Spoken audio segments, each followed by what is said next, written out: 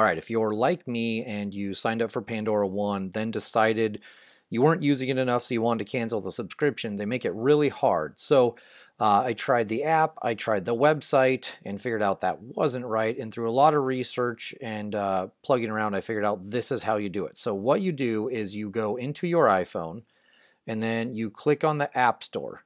So this is going to open up in the Featured tab. So you have to make sure that the star is checked at the bottom and go all the way to the bottom of this screen where you see your Apple ID.